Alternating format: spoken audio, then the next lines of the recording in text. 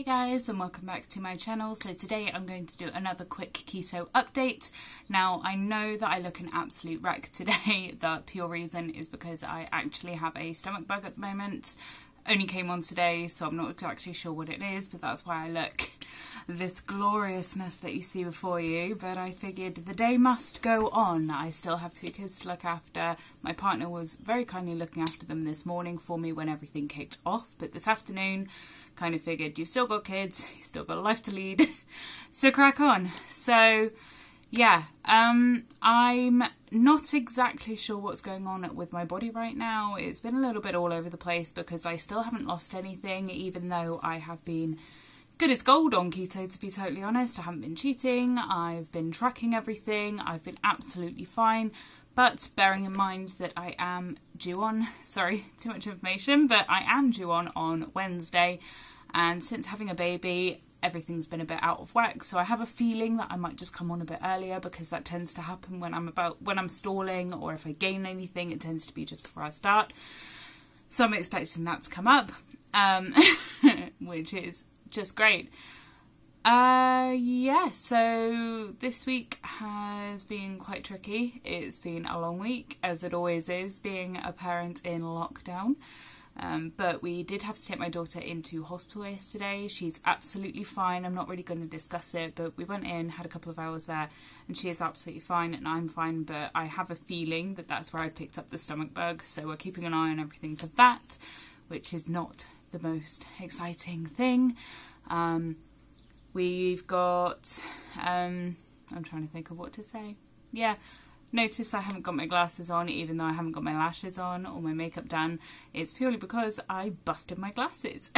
I was on WhatsApp doing a video chat with my grandma and my daughter, so obviously my grandma was the other side, and I had my glasses on the floor next to me because I had my lashes on then and my partner stood on them. So we've broken my glasses. I've got the optician on Tuesday. I'm going to get rechecked because my eyes are deteriorating, and they hopefully will get me a new prescription soon. So my eyes might start going a little bit weird, so I do apologise if that happens.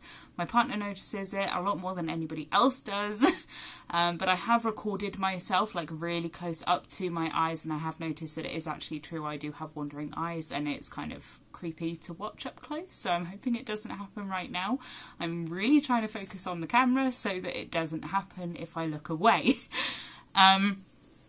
So yeah, my tip for the week would probably be about obviously having a stomach bug, keeping it relevant to my current life. So normally when I have a stomach bug before keto, I would literally just eat a couple of crackers at a time, maybe 2 crackers every 4 hours, and I would have lemonade for electrolytes. Now, obviously being on keto, that isn't a possibility. So it's made it quite tricky for me, because I have done that ever since I was about 2 years old and able to eat crackers and drink lemonade myself. So it's been a bit of an experience. It's been a bit of a funny day. So how I am handling mine and how I can recommend you handle yours. Obviously, I'm not a doctor or a medical professional in any way, so if you are concerned, see them, talk to a pharmacist if you need to. But if you are like me and you're kind of like, my life needs to go on, just get over it and deal with it. I have been taking my electrolytes as normal. I've taken a little bit more water than normal and some coffee, just to kind of keep my energy going. I know coffee isn't great for a stomach bug, but I do use decaf anyway, and personally I can't function without my coffee. I haven't had as much coffee as I normally would.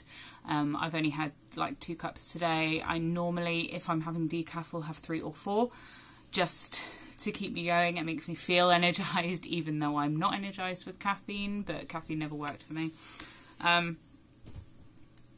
I'm eating chicken and broccoli because that's what my partner kind of recommended, was to have chicken and rice. Obviously we can't have rice, so I'm having broccoli, and that seems to be working for me. And yeah, that's pretty much all my recommendation for that. Keep taking paracetamol and your multivitamins and whatever else you take, and if you're ever concerned, just talk to your doctor about it. That's really it.